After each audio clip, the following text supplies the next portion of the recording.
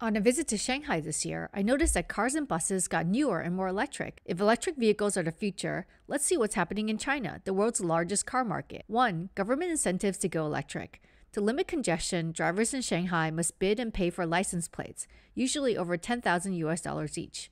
The government had offered free license plates to greener vehicles. The green plates make it obvious which cars pollute less.